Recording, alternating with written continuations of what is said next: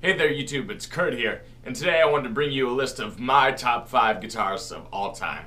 And really this is a list that is completely subjective. It's not meant to be a list that's supposed to describe to all of you what the objectively best guitarists of all time are. I think once you reach a certain point as a guitarist, there's the argument of just being better than another guitarist who has already made it in the music industry is just kind of retarded. I feel like many of those lists, they're just destructive to the idea of artistry. There is no logical reason to compare Slash to Steve Vai. It's just kind of stupid. These are just guitarists that have personally affected me as a musician and as an artist. And I feel like they're all very interesting to talk about. And I think a lot of you will find a lot of interest in a lot of these discussions because I feel like there's such a unique aspect to every single guitarist that is on this list, that in the way these guitarists affect other people. And there's just so much of an endless discussion when it comes to guitar playing style. And I feel like that's a very interesting thing to think about. So without further ado, I'm going to go through the list and hopefully you guys enjoy the list. I appreciate it, guys. Thanks. At number 5, we have Justin Hawkins from The Darkness. Now, if you're an American, you might not know that much about Justin and The Darkness, but they had hit about a decade ago in I Believe in a Thing Called Love, and it was an international hit. So he is the lead guitarist from that band. And one thing I really love about this band in general is that they really have a lot of fun solos. Like, they really kind of brought back the whole, I guess, cock rock genre that a lot of people love. And that's one thing you don't really see in it nowadays. And I felt like they were really good at incorporating multiple styles within their solos. And yeah, Justin was really really unique, and the band itself was really unique, and that's one thing I really loved about the band in general. It doesn't rub everybody the same way, but for me it was something very special.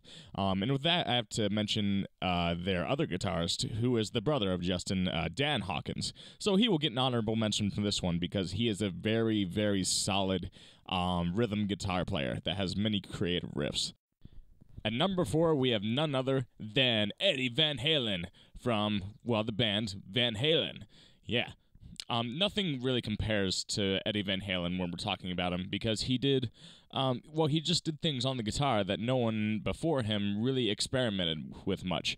And if people were doing it at his time, like, really, they were among the first of his era. So you can't really say that he copied anybody in particular, but more that they developed around the same time.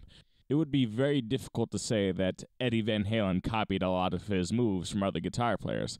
He obviously knew his blues scales very well, but he just did them with such lightning fast speed and combined them with certain bends and certain harmonics that a lot of guitar players really didn't experiment with before.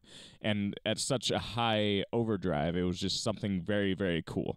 And yeah, a lot of players have spent a lot of their time trying to mimic his style. And to me, it was something very fun. It's something I try to incorporate within my own style. And I think that he's just really a staple when you're just trying to, I guess, discuss any sort of rounded guitar player. At number 3, we have another bit of an oddball here, and it's not somebody that a lot of people really reference too much, but it's a guitar player that I think has influenced me personally a lot, and that's Ray Toro from My Chemical Romance. And you hear a lot of his older playing style really on the third album, the Black Parade by My Chemical Romance, and like, that, to me, that's one of my favorite albums. It's within my top 3 favorite albums of all time, and I just can't really do a list without mentioning Ray Toro because I feel like that album was just such a great rock opera in general that yeah, I can't help but try to mimic some of that style. And when mentioning Ray Toro, a lot of people make comparisons between him and Brian May from Queen, and I really can't get away without mentioning Brian May because I do. I feel like I'm more influenced by Ray Toro because it's a little bit wilder of a style, but I do love Brian May and the work of Queen, as Queen is one of my favorite bands.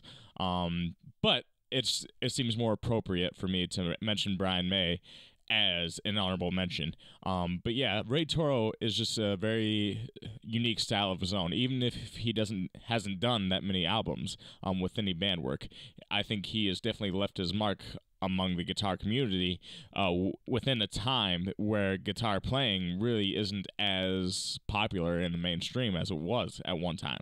And I think that's something very special. At number 2, we have John Frusciante. And Frusciante, obviously, was with the Red Hot Chili Peppers and left recently, but he was with them for a very long time and did lots of work with them. And yeah, he's done so much work with the Chili Peppers. He's done so much work on his own. And there's a lot of good music that he actually puts out on his own that is still very good. And what's really unique about Frusciante is yeah, his style of slap, combination of rhythm clean playing, and combined with sort of jazzy chords.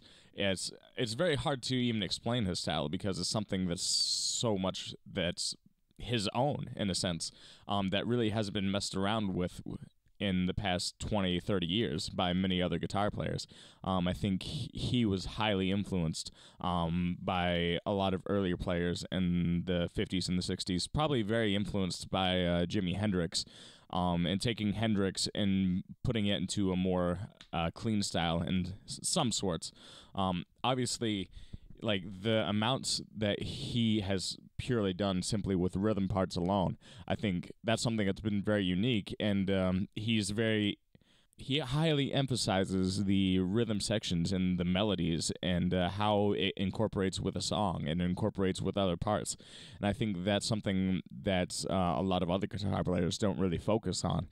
So I think if you're trying to become a well-rounded rhythm player, at least, you'll at least reference some John Frusciante and just look through the albums that he has helped create over the years.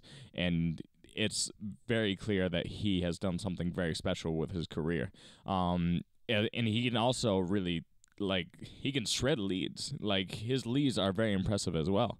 And that's something that's totally not to be ignored. But I feel like the strongest point of Frusciante is some of his rhythm playing and a lot of his, riffs that have sustained throughout entire verses and entire songs.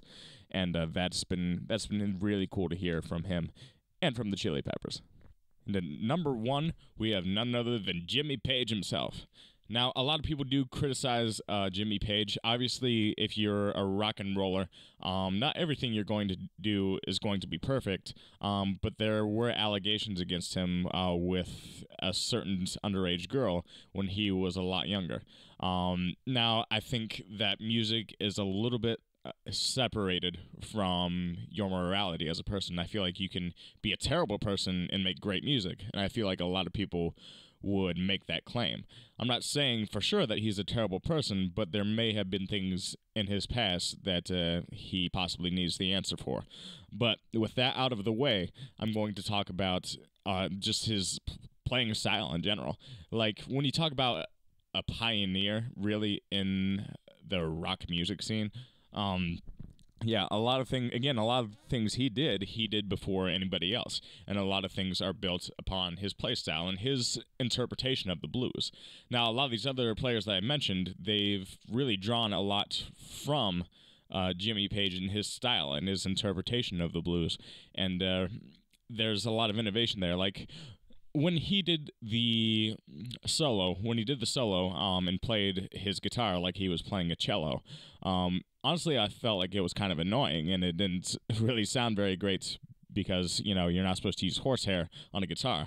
But nonetheless, it's innovative, and I feel like he did a lot of innovative things. Like, when he started bending the string behind, on your headstock to give it a very unique sound.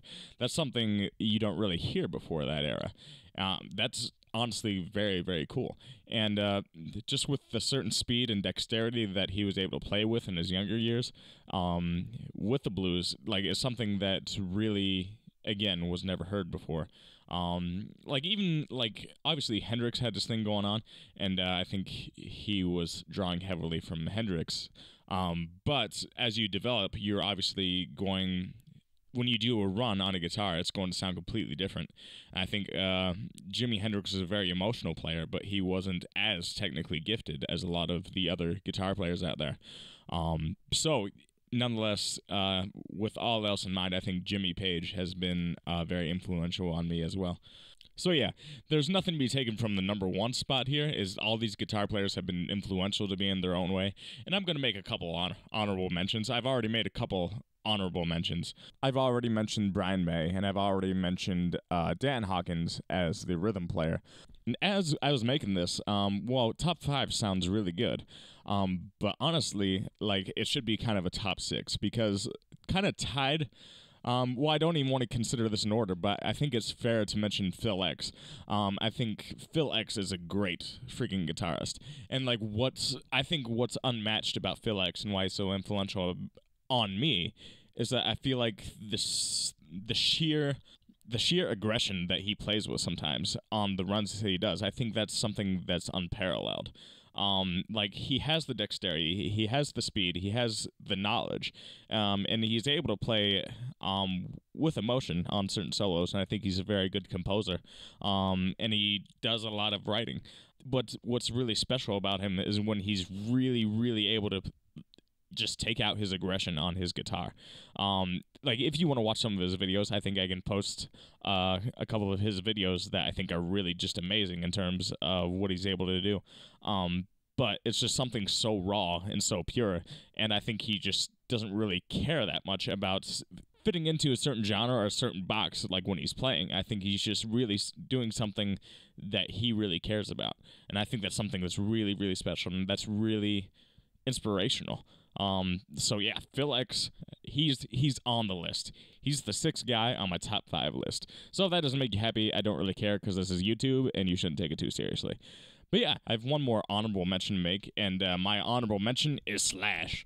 Now, the reason he's not on the list in general is because I feel like his niche, I guess, he was very unique in playing the harmonic minor and incorporating that into his solos. I feel like his blues playing is amazing, obviously, but it didn't hit me in the same way that other guitarists like to play.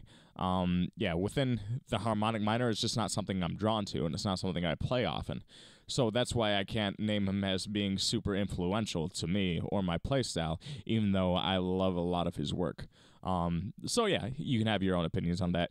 This is my list, guys. I'm going to cut it off here. I hope you really enjoyed it. If you like the video, give it a like. If you like my channel in general, you can subscribe to the channel, all that YouTube stuff.